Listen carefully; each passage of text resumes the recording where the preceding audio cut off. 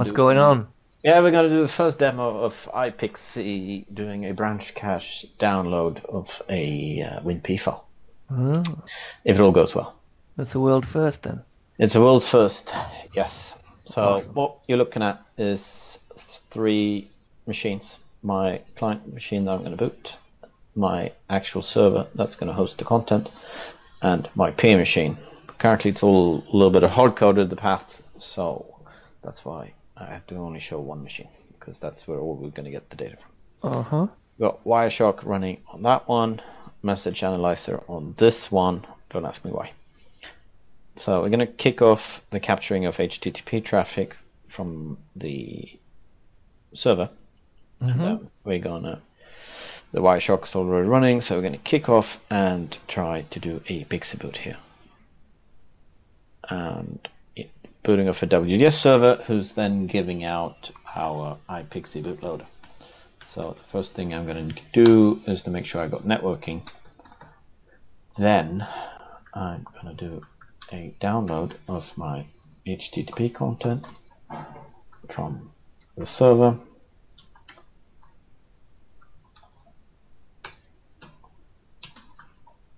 And give it a name and the name that it's going to have when it's downloaded.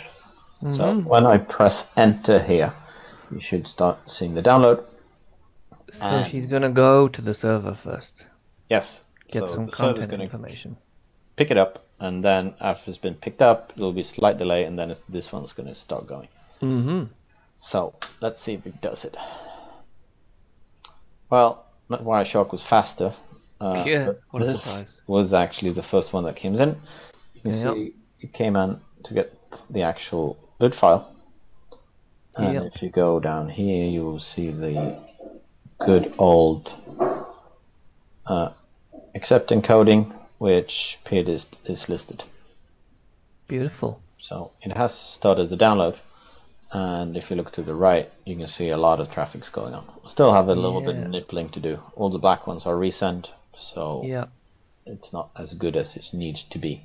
But that's all local traffic. That's the main thing.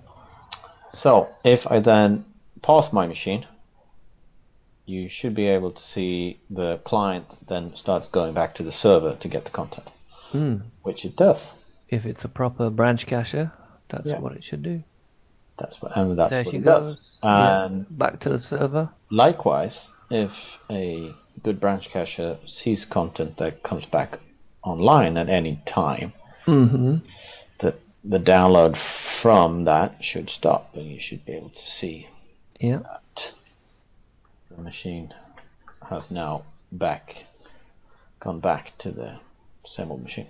So it's got a little bit from the server, most from the peer, a bit more from the server, as it should. Yeah. Pretty impressive. Hey. That's not bad, is it, really? That's not bad. It's not bad for a first try run, I would say. It's going to be super fast. When it starts to grab stuff from multiple peers. Oh, yeah. It'll be pretty quick. Definitely. And the way that we're doing it now is that we're going back, we're requesting every single message block and asking if it has it, and then it says, yes, I have it, okay, can I get it, etc., etc. Yep. There's a lot of extra stuff going on. Yeah, so typically what BranchCache should do, and especially in the V2, is that it should get all of the segment data.